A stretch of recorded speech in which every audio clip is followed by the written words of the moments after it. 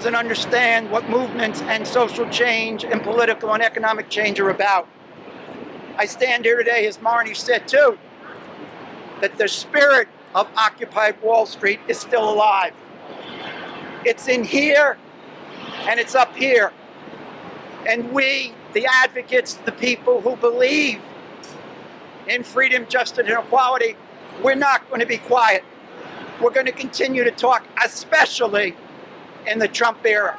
That's right. Since November of 2016, I wear resist. What does that mean? That means we challenge, we object, and where necessary, we resist government policies and practices that are inconsistent with what American principles and values are supposed to be about. Read the Declaration of Independence. Read the Constitution. That sets forth the roadmap for how we take on people who abuse our rights. We need to look at the midterm elections.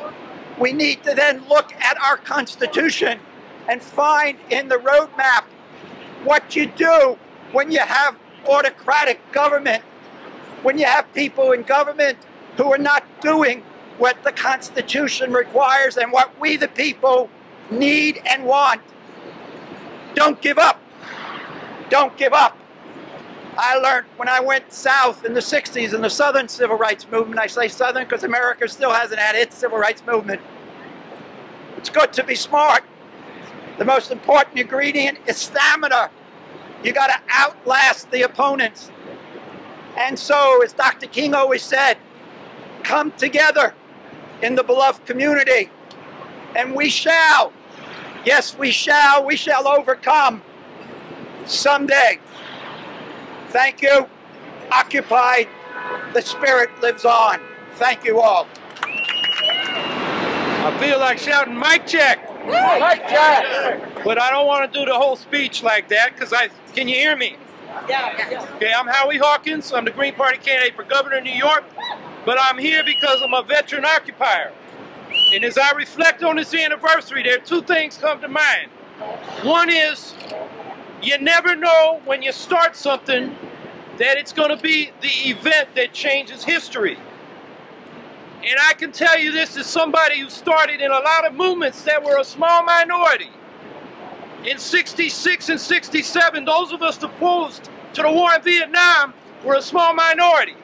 And we were a majority a few years later. The anti-nuclear power movement, the anti-apartheid divestment sanctions movement, right on down to getting the ban on fracking after the campaigns in 2014. And what happened with Occupy, I was part of a group, Margaret Flowers, Kevin Zeese in Washington, D.C. We're looking at the Arab Spring and the occupations of Tahrir Squares, Freedom Squares, and that Egyptian occupation inspired us. So in April of 2011, we said, come to Freedom Plaza in Washington, D.C. on October 6th, which was the anniversary of this never-ending war that got started in Afghanistan and the beginning of Obama's austerity budget that year. And then a few months later, Adbusters said, come to Wall Street on a couple weeks earlier than October 6th. And we saw that, great. We're going to Freedom Plaza. Well, by the time we got to Freedom Plaza, we were now part of Occupy that started here. And that's what I mean. You agitate, you talk to people, and then at some point, it's the right time, the right place, and the people come. Now remember why this took off. The police pinned those young women and maced them gratuitously. And people all over the country were outraged. And now it expressed not just bad police, but a bad system for whom they work. Because the 1% is headquartered here. So first lesson is, don't give up, keep agitating, and we will make progress. The second lesson that Occupy brought to our movements was the class issue. The 1% versus the 99%.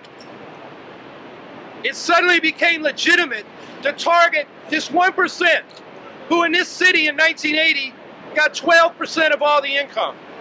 Today they get 41%. 10 years after the crash. And what were we chanting? Banks got bailed out. We got sold out.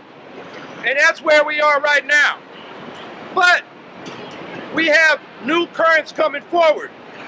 Marty asked me to say the impact on the Greens. Greens, a lot of us come out in peace and environmental movements, and the class question was kind of difficult. Not after Occupy, it legitimized it, and the Greens are clear on that now. So, what has also come forward? We got people that aren't really socialists calling themselves socialists. We got a majority of Democrats, according to public opinion polls, saying, oh, socialism may be a good idea. A majority of millennials. And we had a saying in the 1960s, the issue is not the issue is the system. Because under capitalism, wealth concentrates, and that translates into concentrated political power. So we got a two-party system, which is slicker than the old Soviet one-party state. It's a two-party state with two government parties that preside over the concentration of wealth into the hands of the 1%. And we think we got a choice. That's why it's slicker. It's like Boss Tweed used to say, you can vote for anybody you want as long as I get to pick the candidates. So the primaries are pre-chosen by the money primary. And those that get the money then get into the primary. And then you get a choice. The rich are behind a few candidates, and you get to pick among the ones they chose. And then you go to the general election. So before the game even gets started, they've already pre-chosen your options. But people are getting wise to this game. And they're talking about system change. And until we have economic democracy based on social ownership of the major means of production, whether it's worker co-ops in the private sector or public enterprises like NYCHA, MTA, NYPA, the New York Power Authority, are democratized so they answer to the constituents like the tenants in housing and the workers in those enterprises, so that in the worker co-ops we get the full fruit of our labor. It doesn't go to absentee owners as profits, but the full value, we get our share according to the labor contributed. And in the public sector, it's supposed to operate at public benefit at cost rather than for private profit. But if it's not democratic, they use these public enterprises to subsidize the 1%. So this is now on the agenda, and Occupy has enabled it to get on the agenda. So remember, the issue is not the issue is the system, and we need system change. Thank you. Hi, thank you, Marnie. Yeah.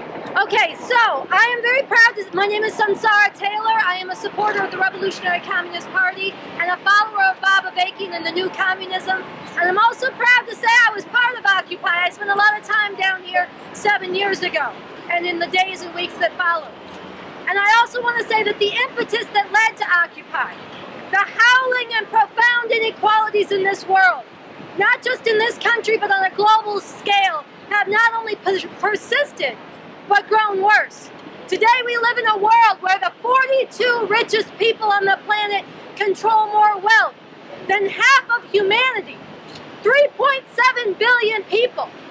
We live in a world where 82% of the global wealth is controlled by 1% of the population on a world scale. So I am here to say, not only was Occupy righteous in standing up and calling this out, but the outrages that Occupy fought against continue to need to be fought and defeated. And in this light, I think as we are upholding the spirit of Occupy, we also need to uphold the debate and the spirit of wrangling that opened up. And I want to bring out something that I brought into this occupation 7 years ago with others, and I want to read an excerpt from it. This is a very prescient and insightful statement. I'm going to read just a part of it from the revolutionary leader Bob Avakian, who is commenting on Occupy. And he upheld the profound positive role of this movement, but he also said, and I think these words ring even more true today when you look back on it, he said, the idea or ideal, which at this point has considerable currency among many involved in or supportive of these protests, that a horizontal, as opposed to a hierarchical movement, can in and of itself serve as a means of major social change, and perhaps even a model of a different society, This idea or ideal does not and cannot measure up to the reality of what is actually required to fundamentally uproot and transform society, and indeed the world, marked by profound inequalities and relations of exploitation and oppression within every single country and in the world as a whole, divided between imperialist powers and the vast third world dominated by these imperialist powers. To uproot and transform all this requires nothing less than an unprecedented revolution, a radical overturning of the entrenched and violently repressive ruling forces and imperial powers who now dominate human social existence, and the deep-seated economic, social, and political relations of exploitation and oppression of which they are the embodiment and the enforcers. And to achieve this radical revolution, we need science and we need a scientific approach to making revolution. And so today, as the inequalities, the injustices, the global exploitation that Occupy called out rages, even more intensely than years ago, and at a time when in this country, the top dog on the imperialist food chain, we now have a fascist regime in power. A openly white supremacist Trump-Pence fascist regime, an openly misogynist and hatefully Christian fascist bigoted regime, a regime that is threatening the world with nuclear weapons and environmental catastrophe. It is more important than ever before that people come back in the streets, stand up and rely on ourselves to resist, not the mechanisms of power, the official channels in this country, but the power of the people in the streets. And that more than ever we get into what it will really take to end this. So I want to challenge and invite all of you up this Sunday to Revolution Books. We are premiering and previewing a new film, a speech by Bob Avakian, and getting into why we need an actual revolution, why this system cannot be reformed, why you cannot get a few reforms, a few laws passed, or a new face in power. You need to overturn the whole system. You need to radically make a full revolution. And in this speech, Bob Avakian tackles the most challenging question that has vexed revolutionaries and freedom fighters in this country for generations and around the world, which is how a revolution could actually be made in a country as powerful as this one. This is what cries out to be done. This is what humanity needs from us at this dark hour, and this is possible. Come up to Revolution Books this Sunday, 4 o'clock, 132nd and Malcolm X Boulevard in Harlem. Get back in the streets, raise your voices, do not stop. In the name of humanity, we must defy those in power. We must resurrect the spirit of Occupy and go much further and actually win. Thank you, sisters and brothers. Good morning, everyone. My name is Lisa Fithian, and I was here the day we took Liberty Plaza on September 17th, 7 years ago, and it was a beautiful thing. One of the things that Occupy taught us was never doubt that marginalized people can change the world. We've seen it with the First Nations rising up to save the planet since Standing Rock. We've seen the Black Lives Matter movement emerging to help us all reclaim our humanity. When Trump put kids in cages, the Latino community rose up, and with allies, all of a sudden, ICE across the countries were being occupied. The movement here inspired new generations, captured the imagination, changed the national debate, and opened a space for where another world is not only possible, it was now. On this very ground that we stand on today, we built a community that knew how to love one another, that fed one another, took care of our health needs, made sure we had books to read, took care of our children, everything, and cleaned the park, made sure we had the clean facilities we needed to be healthy and whole. When we live in this culture of power over that is breeding death and destruction, destroying our humanity, taking our livelihood every day, without these models and moments and movements of life and inspiration, we would have little hope left. But Occupy changed that, as has every other movement that has been willing to throw down. And the one thing I want to say about Occupy that was also important and essential to remember. We were not afraid to take direct action. We were not afraid to take and hold space.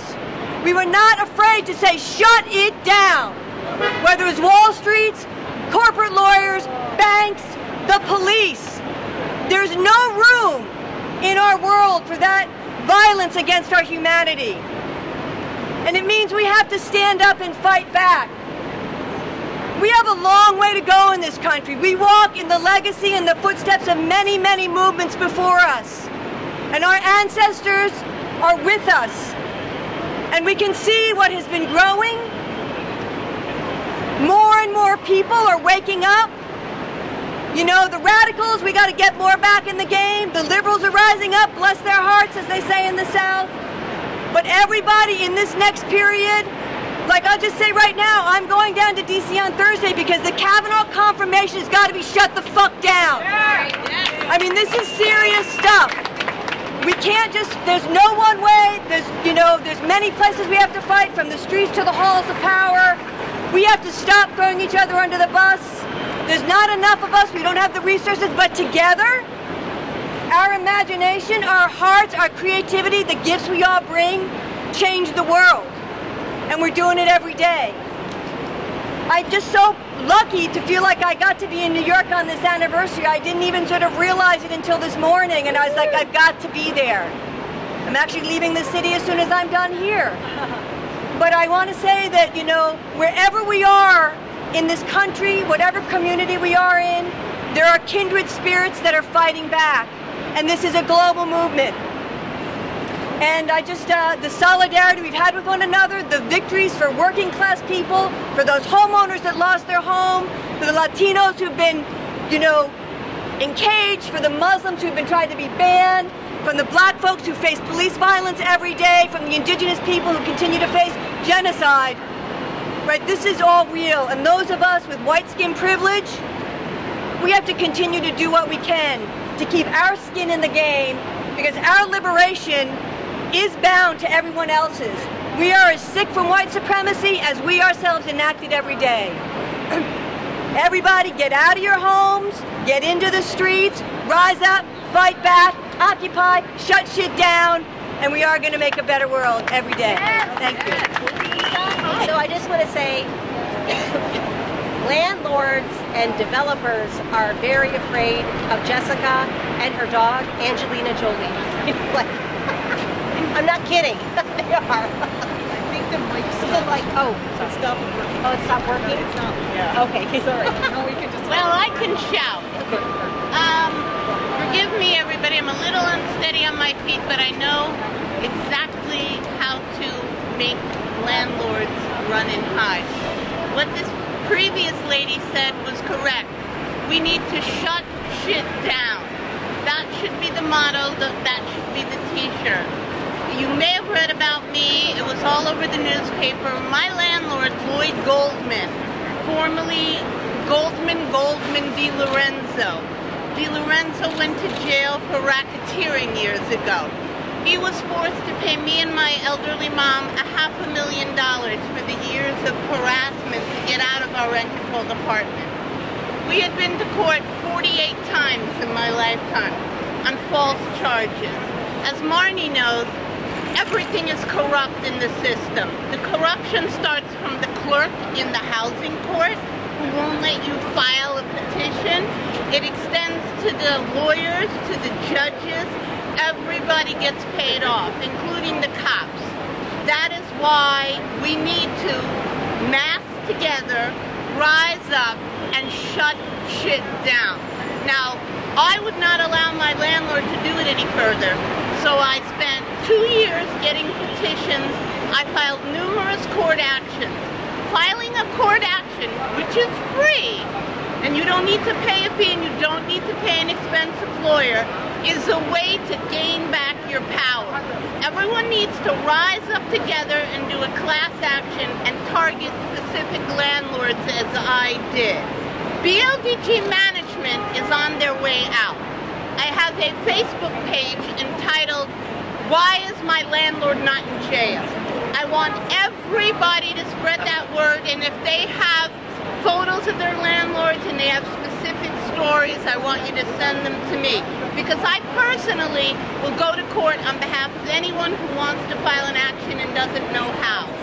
Lastly, Angelina Jolie has been abused, threatened to be killed, beaten by my landlord. And those of you may not know this. In New York City, you can kill a dog, you can torture and beat an animal, and the police will not arrest the person because an animal is considered property. It isn't a life. So, what we need to do, and what the Green Party candidate was the first to join on, is change the law to make it criminal to kill or abuse an animal. There isn't one politician who represents me in Greenwich Village, not one, that's responded to my request for help. So, I want you to spread the word, and again, if you need help, remember, why is my landlord not in jail? That should be the motto for the next 10 years. Never mind bullshit, arguing, and this and that, and self-representation. We need to target and make and hold these landlord billionaires responsible. Donald Trump isn't the only landlord we've got to watch out for. New York is filled with landlords. Only one went to jail, Stephen Croman. He only spent 3 months there. He got out and he's at it again. Okay? Thanks for your support. Thank you, Jessica. Thank you. Oh my God. Come on. Hi. Am I loud enough? Yeah, that's good. My name is Dana Beal, and I'm a Yippie, which is an earlier protest movement. As a matter of fact, I hitchhiked when I was 16 to the Martin Luther King March on Washington. And I want to tell you that the movement of the 60s supported the same issues. Martin Luther King had a Poor People's March the year they shot him, the year they killed Robert Kennedy, the year the Yippies went to Chicago and the cops beat the crap out of us. Now, I came along when Abby Hoffman got busted for cocaine. And I led the Yippies for about 10 years until Abby came back. We brought him back and got him out of trouble. And during the period of time I was doing it, we did something that everybody considered to be trivial. We tried to legalize pot. But you know something about pot? Pot undermines big pharma. Pot means that you can grow some plants in your yard and treat AIDS wasting, migraine, and all kinds of things. You don't have to buy a pill. It's the great equalizer. Everybody can make a little bit of money from pot. That's why it's illegal. Still, Jeff Sessions is still trying to make it illegal. As a matter of fact, when Occupy Wall Street occurred and Aaron Kay represented us as the Yippies, as you can see, it's a little harder for him to stand up. I was in prison for medical marijuana. Actually, I was in a county jail in Wisconsin for bringing marijuana to AIDS patients in New York City. That was my crime. And they treated it as a very serious crime. They said, we're going to give you 8 years for that. And I told the judge, I don't know what you're doing. I'm 64. Everybody in my family dies of a stroke when they're 65. Isn't giving me 8 years a little bit long? Well, a week later, I had a massive heart attack and died on the jailhouse floor, and I was dead for 3 minutes. And I ended up having to go to hospital. The jail gave me bail because they didn't want to have to pay for the operation. They were such cheapskates. And I got out. And guess what I discovered? Because I've been following Occupy Wall Street on television. They had Occupy Wall Street in Madison, Wisconsin. They had Occupy Wall Street everywhere. Occupy Wall Street. Okay, Donald Trump is a reaction to Bernie Sanders. Bernie Sanders is a reaction to Occupy Wall Street. Occupy Wall Street is a reaction to the Tea Party. The Tea Party is a reaction to our first black president. Now, we have Nazis marching in the streets. My dad didn't spend World War II in Italy so that we could have Nazis marching in the streets, okay? There's something really fucking rotten in Denmark, okay? Or maybe in Trump Tower. And we have to fucking get rid of these people. You know, these are fucking outright fascists. They are exploiting the division between the 1% and the 99% for really dark purposes. It doesn't have to go good and become a socialist paradise. You could end up in Berlin in 1945 having people dropping bombs on you. So get it together, folks. I just have one more thing I gotta say, okay? We didn't do that whole time without coming up with something really earth-shaking, and it wasn't marijuana, which everybody else had.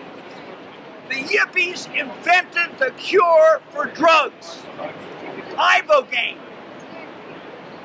They just had it on WBUR. Somebody went down to Mexico, took it. They asked them in the morning, "You got a heroin withdrawal?" No withdrawal at all.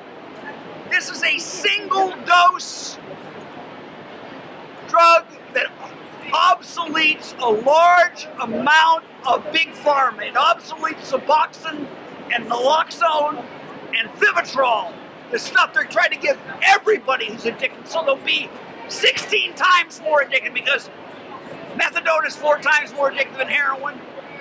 Guess what? Naloxone is 4 times more addictive than methadone. They want you to be on a drug for the rest of your life.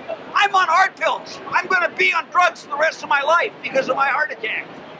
They want to fucking exploit every single little tiny extrusion of your personality if they can. So we have to fucking clear up the idea that me and Aaron are a bunch of boneheads, Cheech and Chong cartoons that never had an idea in your life. We have to, you know what we have to do? We have to bring back unions in this country. Yeah. We have to bring back unions. That'll be revolutionary. Aaron. I'm me. For those of you who don't know me, I'm Aaron K., the Yippie Pie Thrower. Woo! I was here 7 years ago, and one of my first things I did here was to run the neo-Nazi LaRouchians out of here. I go up to them and just let them have it. They knew that I was ready to bring a lynch mob after the LaRouchians. So they went bye-bye. Now we're dealing with a real problem. You deal with these clowns who've been doing Unite the Right in D.C. and Charlottesville, and Jason Kessler. I've been going on Twitter, publishing their home phone numbers and addresses, telling people these Nazis love getting calls at 4 a.m.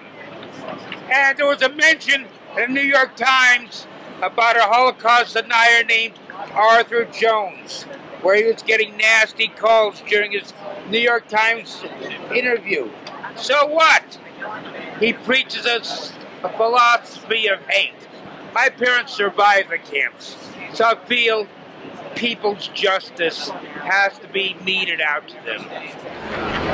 Thank you, Marty. Yes. Occupy. On the spirit of Occupy, I have a lot of songs at home. Of course, made out of on this cardboard. never slept on the park, but from the first week I was always here, and I used to support the people here at the park. So I just wanted to tell you, I have a lot of signs, and I brought 3 signs today. And this sign, I actually made it right before de Blasio became mayor. De Blasio was talking about the tale of 2 cities. And right now, he made sure that the city is really a tale of 2 cities. Yeah, that's okay? Take a look at the housing, how he has this rezoning, especially in black and brown community, and how he's taking those lands and give it to these investors to push people of color out of the city. And he talks about the tale of 2 cities. Yes, I agree with him that he really made it the tale of 2 cities. WBAI, take it away, Ken. Mic check! Mic check! Mic check! Mic check! Don't you miss saying mic check? Mic check! Don't you miss that? Happy Occupy Wall Street anniversary, everybody! Something else you might remember. What do they want? Remember that mainstream media go, what do they want? They couldn't get their heads around why we were here, right? They're into specializing. But I'll give them an excuse, okay? When we're in school, we have math class, we have science class, we have history class, we have English class. You don't talk about math in science class. You don't talk about history in English class, right? We specialize. We can't think of 2 things at the same time. Occupy Wall Street put it all together. We put together finance. We put together health problems. We put together housing, environment, labor, economics, and racism. It was all related. If you help improve one of those things for the 99%, you're improving all of them. Right? An example of people have been talking about housing. The rents are too damn high.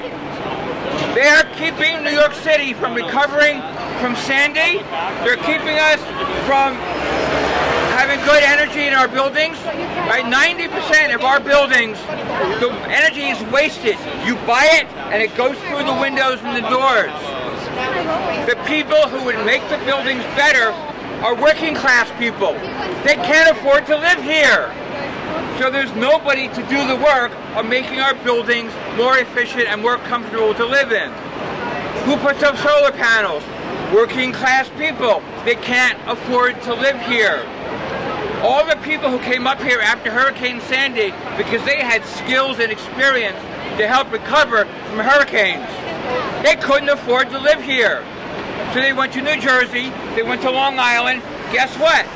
People in New Jersey hired them. People in Long Island hired them. They recovered from Hurricane Sandy a hell of a lot faster than New York City did. But I just wanted to give you an overview that all these different issues that we can call separate issues are interconnected really tightly. And Occupy Wall Street has made a lot more people realize that than ever did before. So, hooray for Occupy Wall Street! Yeah!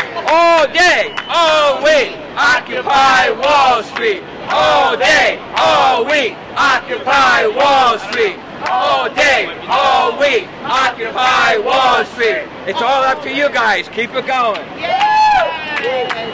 Marty? Marty?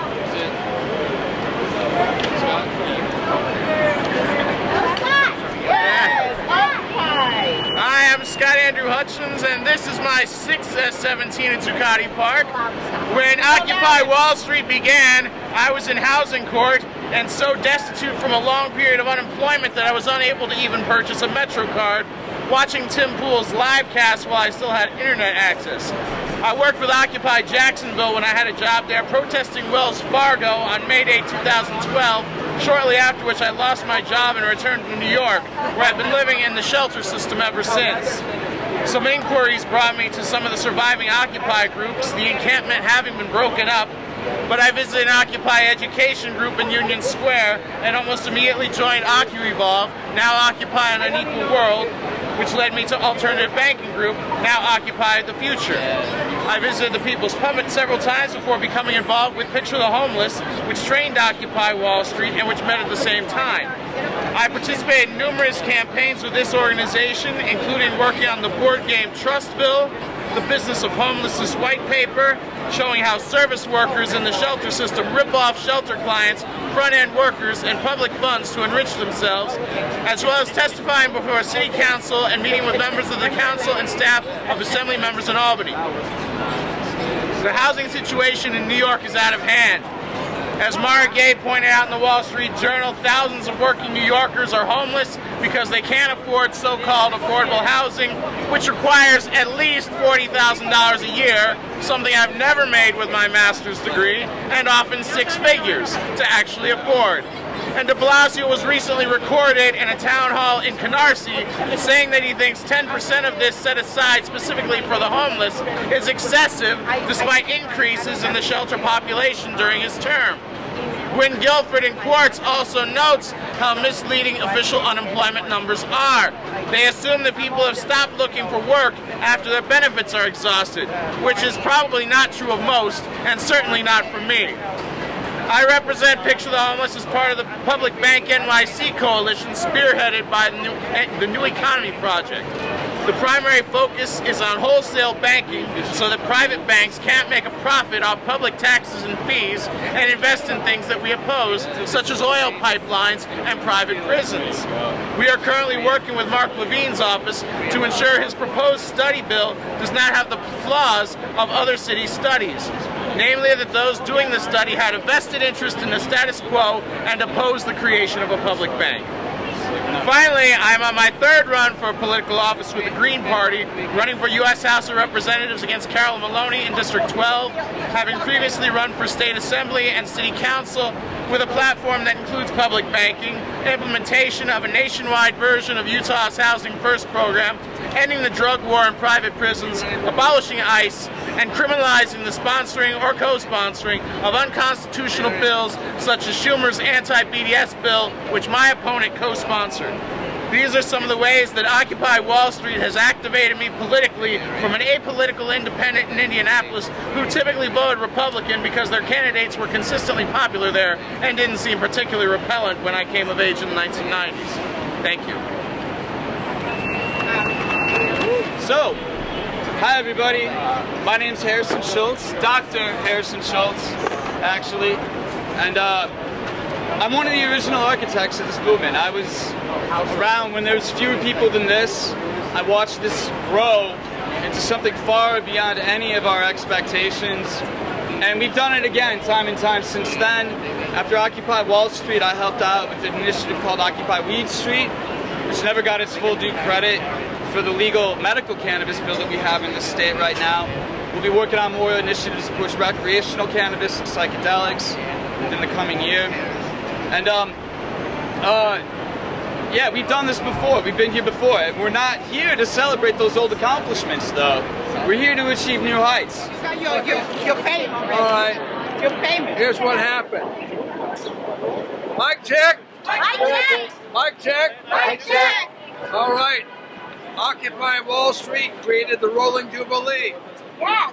The Rolling Jubilee went out to start a charity to raise $50,000 to abolish $1 million worth of medical debt. That was in 2012. They ended up raising over $700,000. They abolished between $30 and $40 million worth of debt, medical debt, student debt, payday loan debt, and then they decided that they were going to go in a different direction. When they did, my partner and I, Craig Antico, who had been working with Occupy to help abolish that debt, we just started to start RIP medical debt, rest in peace medical debt. And so far, we have, thanks to donors, thanks to the people that support the cause that you're talking about, which is taking debt, medical debt, off the backs of our fellow Americans. We've abolished over $120 million of the medical debt. So you guys, I just want to say one thing. Jerry and Craig were on John Oliver's show. You know John Oliver, Late Night Tonight? And you can tell the story better, but John Oliver abolished, how much is it? 15 million. 15 million in medical debt. And it was all his organization, which I thought was amazing. So they implemented something from strike debt, right? From strike debt, and you know, rolled it over to medical debt. It's been very, very successful. So this is kind of what I want to say is like with Occupy Wall Street, what are the mechanisms that we can use to move forward? Yes. And one of them is this, you know. So. And Ellen that he also was on Channel 21 on PBS. And you're on, yeah. So talk about. So the deal is, the energy of Occupy Wall Street has only changed and transformed in other forms of protest, other forms of making a difference. As a good example, Marnie Halassa, who is a politician now, thanks to Occupy Wall Street. Yes. City Council, I'm going to run in 3 years again. We're going to need help. I'm volunteering The centrist Democrats' asses. That's what I'm going to do. So, again, when I first showed up here, I was dressed not any different than you guys, but now that I'm a real charity, I get to put a suit on. So nobody has to tell me when they walk by to get a job anymore. I'm very happy about that. So RIPmedicaldebt.org, by the end of this year, we will have abolished $1 billion worth of medical debt. Thank you so much for listening. Hi, real fast, my name is Jim. I was part of Vision and Goals, and I was part of something called Think Tank. And I'm here, as I've come every year, just collecting thoughts, collecting ideas, trying to get a sense of what is important to people, particularly what our most fundamental problems are. Because as you can see, there's a lot of diversity here. There are people who are more interested in banking, environment, justice. There's a lot of issues, and I just love to collect thoughts on what people consider to be our most fundamental ideas. So I'll be over there. Love to just sit and chat on that or anything. Thank you. And upwards and onwards, keep calm and carry on. And may the forest be with you, and let the spirit of Occupy live on in everything you do. Here's my curtsy. Thank you. And we'll do this again next year.